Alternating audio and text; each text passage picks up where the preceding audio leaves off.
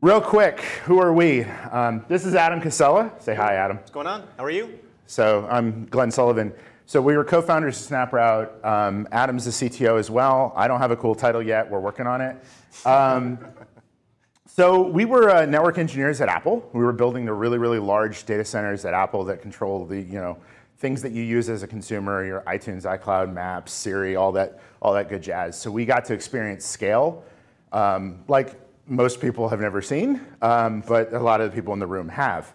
Yep. The cool thing while we were there, though, is we got to see this hockey stick growth of something called iCloud when it came out, and someone stood on stage and said, hey, it's free. So that's the number of users that go up when you say, hey, it's free, and it works on everything.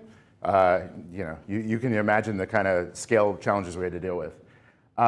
We also have been using Whitebox stuff from the beginning. The early days of Oni, the early days of some of the disag folks out there, the early days of ONL. So we've been in this space for a long time, and we've learned a lot as we've went along.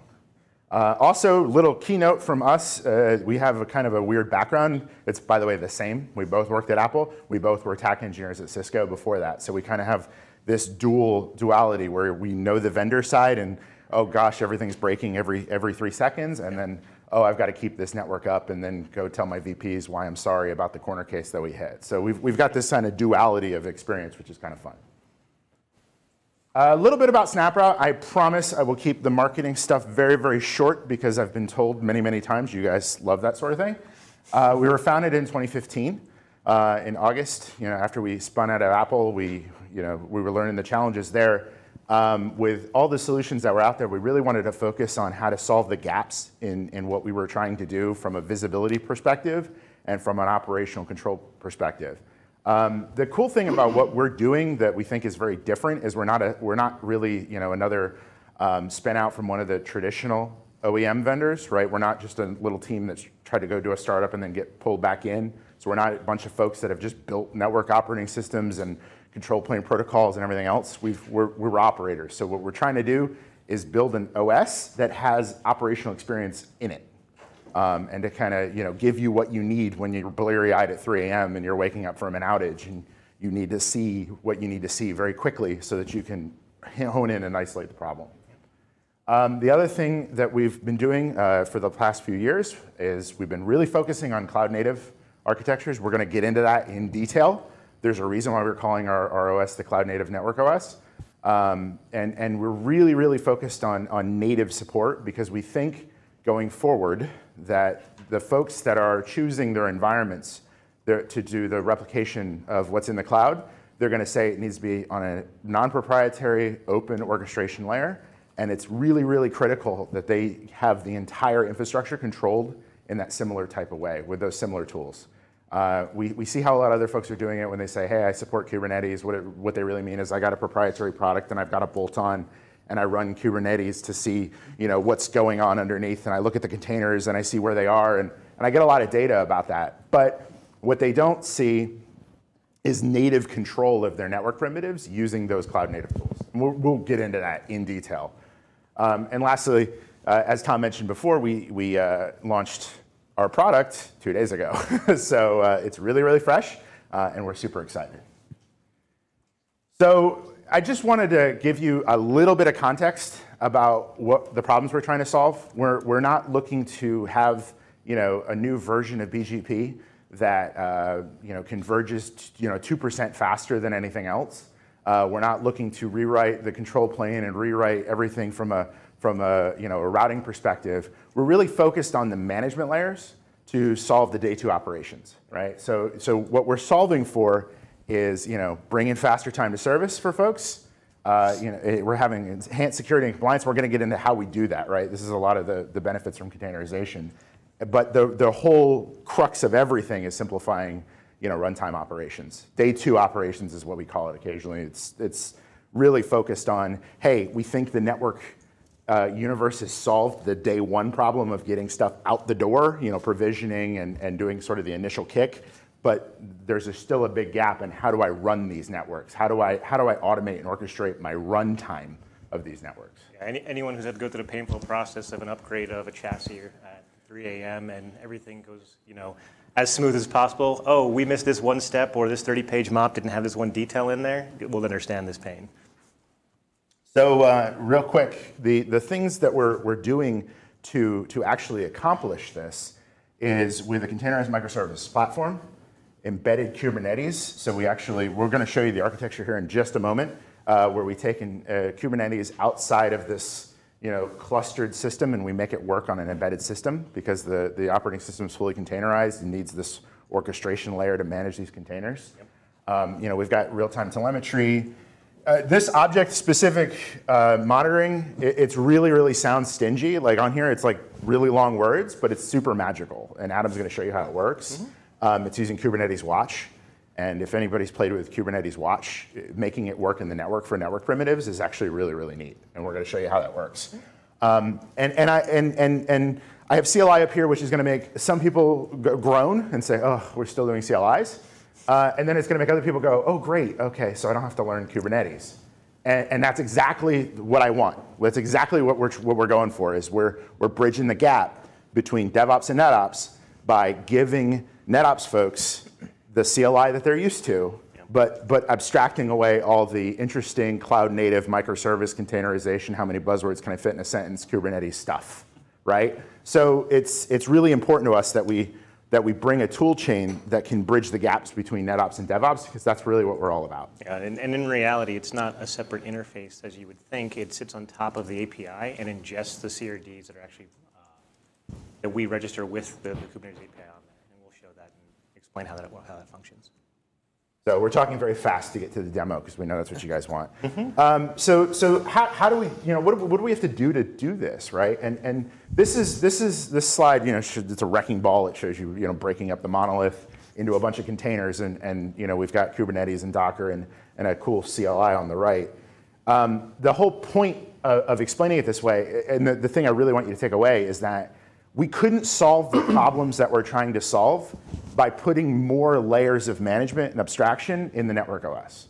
It was super critical to solve this problem to go back to the core of the network OS and say, how do we fundamentally change the architecture in the network OS to enable us to do what we want to do? And he'll show you everything about it, but that's where we had to break it into containers, integrate Kubernetes, and make it work, for operators. Yeah. Do you want to go over the? Yeah, I can. I mean, this is a high-level version of our architecture, but we can go into detail of what actually this means, right? And anyone, ask questions. If you want to know anything more, feel free, go at it. So core to our management functionality and the main interface into our device is the Kubernetes API. So we've taken Kube API, put it on the system, and had it basically be the front end for any interaction from a user standpoint. On top of that, we put a CLI that sits on top of there that I was just talking about that ingests any of the APIs that have been created in the Kubernetes API to go ahead and actually build a Yang hierarchy of the CLI that could be utilized for other tools in the future potentially, and allow people to basically get that look and feel that they're comfortable with from a traditional network device. So what does that actually mean in reality? So we've containerized every aspect of the OS where we thought it made sense. So that means that if we have a particular network service that's running or a particular infrastructure piece, if it made sense to put that in a container or co-locate it in a container, we've done that. And why would we do something like that? Why would we go ahead and take network pieces and then put them into a container and to have them sitting there? Well, there's a couple reasons. One is now you have the ability, if you want to only run a slimmer set of features and functionality you actually want on the device. That doesn't mean shutting down these particular modules that might be sitting in the code or something like that. It's actually removing the code completely. If you destroy a particular container it's running, that container's gone, removed from the box, that code isn't running on the system anymore. And as an operator, you have access to this. Correct. Like you can pick and choose the code that is running. Absolutely. Yes. And we'll show that and how you can go ahead and reduce that set and go from there. You actually could create and put your own container on there. And since we follow very strictly the OpenAPI version 3 specification that's laid out in Kubernetes, so basically the Swagger spec, if you come with a CRD or a custom resource definition to register that will register with our API, and our CLI will pick that up. So kind of a neat thing from that standpoint, from an extensibility piece. We leverage heavily, as I was talking about, CRDs, so custom resource definitions within Kubernetes. So every service that we create, or every service that's come from SnapRoute or a third party, we've made it into a native Kubernetes controller. So essentially what that means is that there's a control loop that's running to ensure that the state that we've declared for that particular system is always going to be the state that's going to be running in the network. So if we have a piece of config and that state's been put on there, there's a control loop ensuring that's always going to be the state that's going to be managing on the network. So if anything changes, it still tries to get back to that state.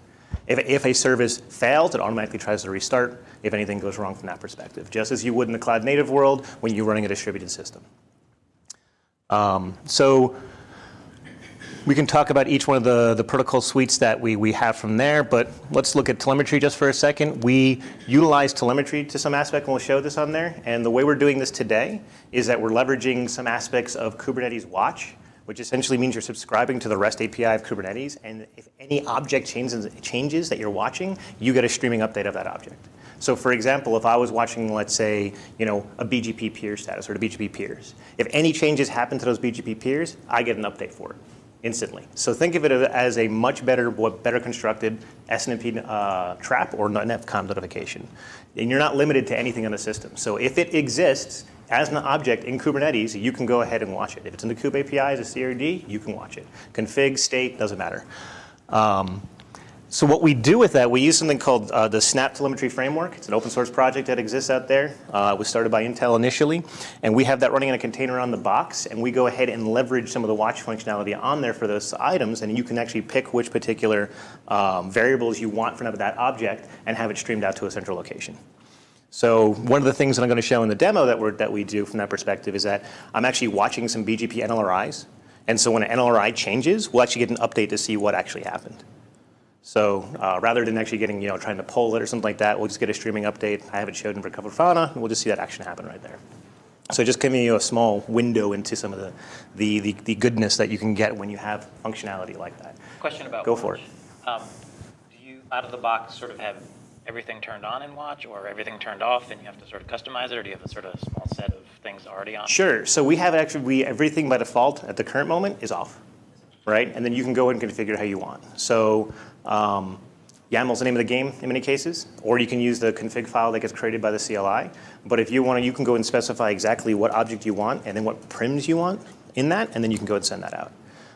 The two versions we support today to send that is either Influx or Prometheus. So we also can run, and we do in some cases where it can be handy, a local InfluxDB instance on the box, if you so choose. I'm not doing that in this particular case, but that's certainly something. And the reason why we do things like that is, as anyone knows who's run a network, that you might be sending everything to a centralized location until that centralized connection that you have fails, and then you lose whatever window you had in that period of time when the device went down. So it's like, well, I know something stopped at 12:55, and then the device went down 6 minutes later. What happened between there? No clue. So that's why we make sure that you can have a way to actually store stuff locally and in a time series database that you actually can go and manage and look at. Okay, so I have these little items sitting over here for declaring platform, Linux, kernel, and data plane. We actually use Yocto as our base Linux operating system. We didn't want to get into the religious discussion about whether we're Red Hat or Debian or any of those items when we're working with a customer. We're running Yocto. You want to run a particular tool set on our device, go load a container on there, have at it, feel free. That's all totally up to you. And it's just a plain vanilla kernel. We're not doing any modifications to it or anything special. We leverage some of the functionality that exists in there too, like VRFs and things like that as well. Okay, we have our own, so we actually abstract the hardware away. We leverage ONLP for this case. Everyone knows about Open Network Linux. We take actually the Open Network Linux platform layer out of it, do some modifications to it, put it in container, and use that as our abstraction layer for the underlying hardware. We don't really like ONL, but we actually like ONLP. So when I think that's not nice to say. Steve Noble, we love you. Yes, we love you, Steve. It's just too big. It's just too big because we've got to put Kubernetes on the box. Well, yeah, there's a few different reasons. Resourcing is one of them. I mean, I don't need everything under the sun in Linux on a network device. I don't need to have a GUI. I don't need mouse drivers. I'm good with just having it slimmed down as I need it. And so we just found that was better for us, and I think we believe better for operators from that particular perspective. And since you can put everything containerized on there, off you go. Additionally, you can do things like interact with the device like you would another cloud-native device, whether that be Helm, whether that be FluentD, or another particular open source product that exists out there that's in the cloud-native universe. You can go ahead and leverage it, and we use it. We use FluentD as one mechanism to do log aggregation in our particular case. And you can specify, hey, here are the logs from containers, and hey, here are the logs from the actual system. And you can segment those out if you need to.